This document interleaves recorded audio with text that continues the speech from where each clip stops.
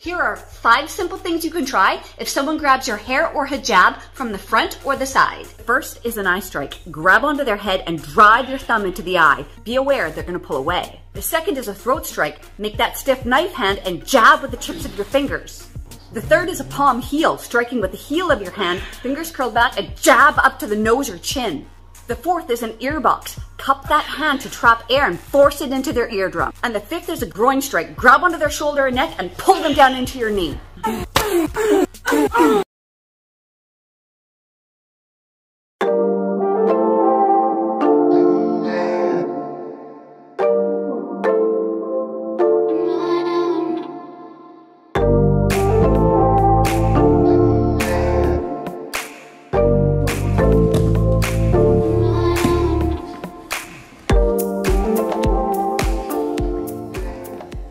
Let's break that down. Find yourself in a situation, someone has you by the wrist and they're on top of you too. You want to push back into them, giving them resistance before they get your hands to the ground. Circle your arms inside, breaking the grips free. You want to put the hand on the hips and then buck them this way and shrimp out the opposite direction. Once your legs comes out and controlling in the hips, you want to control an arm, trap an arm, foot comes over the back, this one comes over the head. You want to squeeze your knees, hip up, and pull down on the arm, or an arm bar. And that is your move for the day. If you fall or get pushed down, you need to be able to stand up by stepping away from your attacker, keeping your eyes on them, and keeping a hand up to protect yourself. It all starts with 2 points of balance, one hand and one foot. Now lift your body weight up using those 2 points of balance. This does require some strength, so give it a few tries.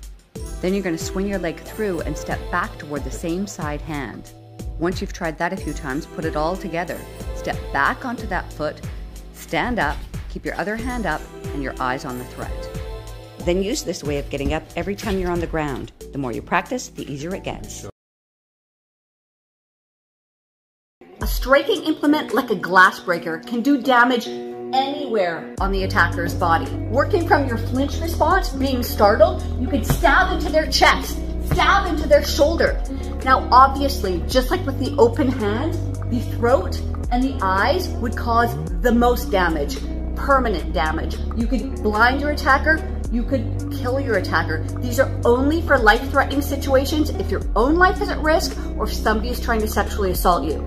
This may be the single most important piece of self-defense information that you ever hear. If you are being attacked and your life is at risk, the 2 most vulnerable parts of any human being's body are their eyes and their throat. These are 2 areas where very little pressure can have a huge impact. Of course, there are risks, but if your own life is at risk, you deserve to know how to save it.